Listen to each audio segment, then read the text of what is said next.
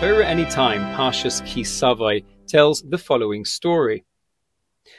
When the Mir Yeshiva was temporarily located in Shanghai during the war years, it was nothing less than a tense and tumultuous time for its students.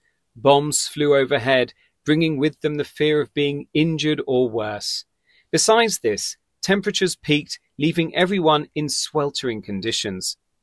That Yom Kippur, many of the students reportedly prayed wearing just a shirt without a jacket, given the extreme temperatures.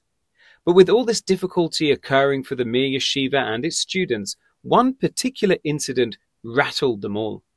One of the students committed a sin with a non-Jewish woman and contracted a disease. He desperately needed a prescription of antibiotic medication, but it was too expensive and the boy couldn't afford it.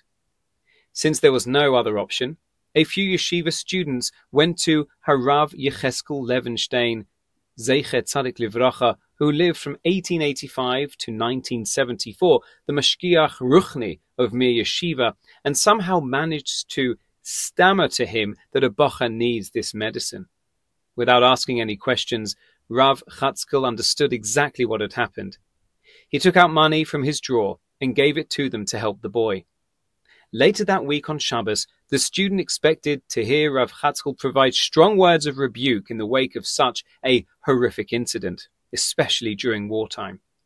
They figured that for sure he would talk about the sin that the boy did and say, how can a Bochur do such a terrible sin, especially when we are in the middle of a war? There are bombs flying around us and we don't know if we're going to be alive tomorrow, etc.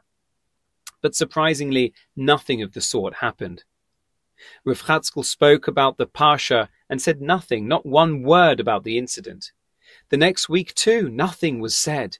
And in fact, nothing was said for an entire year. The following year, Rav Chaskel was approached by some boys. Rebbe, we don't understand. A Bochur did a horrible thing during wartime, and you didn't mention a word about it. Rav Chaskel calmly responded, giving Mussar is to prevent someone from sinning. But after the sin, we don't pour on guilt. That would push them away. Instead, we reverse course and encourage them to do teshuvah and move forward.